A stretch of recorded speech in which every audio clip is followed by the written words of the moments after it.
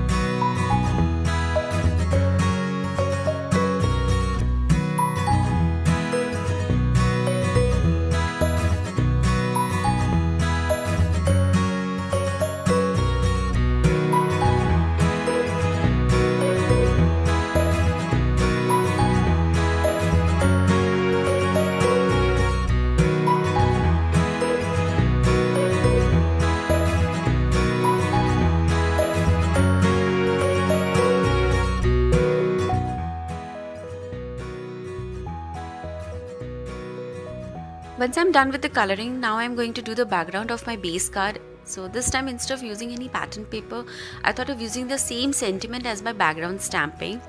Just I'll make sure that I don't press it very hard so that the background is very prominent, as I want them to be of lighter shade. Once I'm done with the background, it's time to stick my cute nuts on my card. I hope you enjoyed this tutorial. Thank you so much for watching. Please do subscribe to my channel, and if you have any query, please leave a comment below. I'll be more than happy to help you. Thank you so much.